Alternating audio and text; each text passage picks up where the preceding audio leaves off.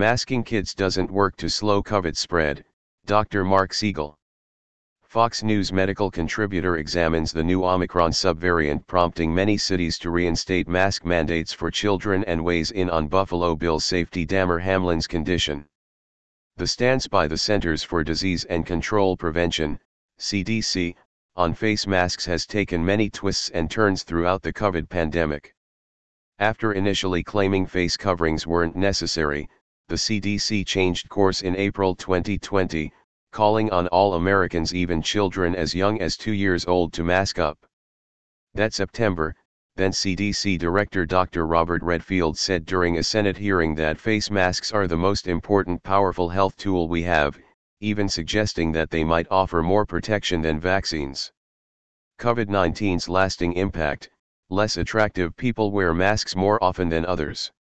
Those recommendations likely played a large part in 39 U.S. states eventually enacting mask mandates.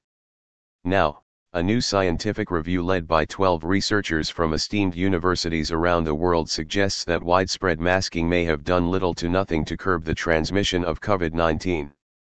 Shown here wearing a mask is Dr. Rachel Walensky, current director of the Centers for Disease Control and Prevention. The CDC's stance on face masks has taken many twists and turns throughout the pandemic. Shown here wearing a mask is Dr. Rachel Walensky, current director of the Centers for Disease Control and Prevention. The CDC's stance on face masks has taken many twists and turns throughout the pandemic.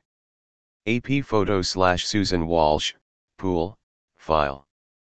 Published by Cochrane Library, the review dug into the findings of 78 randomized controlled trials to determine whether physical interventions including face masks and hand washing lessen the spread of respiratory viruses. A new scientific review suggests that widespread masking may have done little to nothing to curb the transmission of COVID. When comparing the use of medical/surgical masks to wearing no masks, the review found that wearing a mask may make little to no difference in how many people caught a flu-like illness/COVID-like illness. 9 studies, 276,917 people, and probably makes little or no difference in how many people have flu/COVID confirmed by a laboratory test.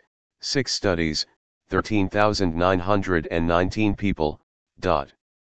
New Jersey 3-year-old kicked out of speech therapy due to mask mandates. Catastrophic moral crime. Next, the review compared medical/surgical masks to N95 respirators, or P2 respirators, which are used in Europe.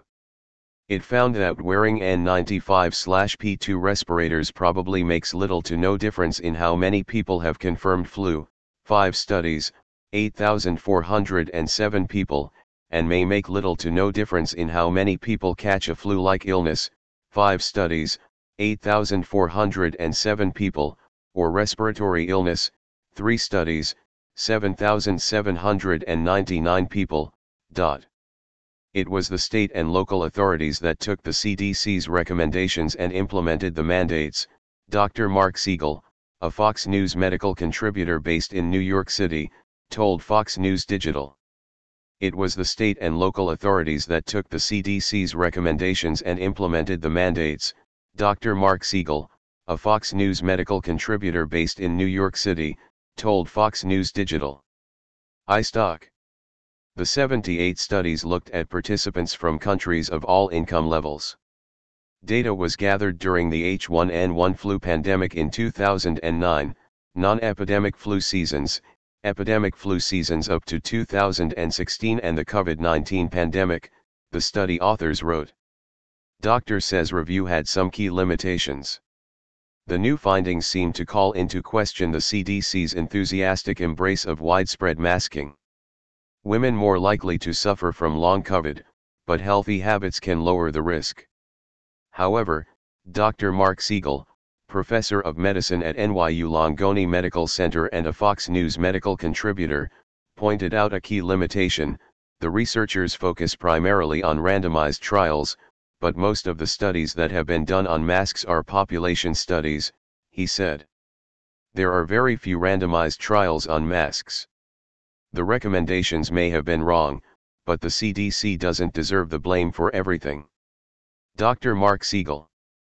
In a randomized trial, researchers place participants in different groups and observe the results in a controlled environment. By contrast, population-based studies measure outcomes in a real-world setting. In April 2020, the CDC called on all Americans, even very young children, to mask up against the coronavirus. In April 2020, the CDC called on all Americans, even very young children, to mask up against the coronavirus. Reuters/Brendan McDermott/file photo. The study authors did admit to some limitations and a risk of bias, including the low number of people who followed mask guidance and the wide variation of outcomes. The results might change when further evidence becomes available, they wrote. Be sure of consistency. Dr. Siegel said he has never supported mask mandates.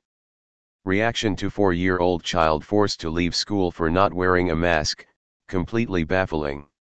He believes that while masks might be effective on an individual level, they don't work as well on a population level.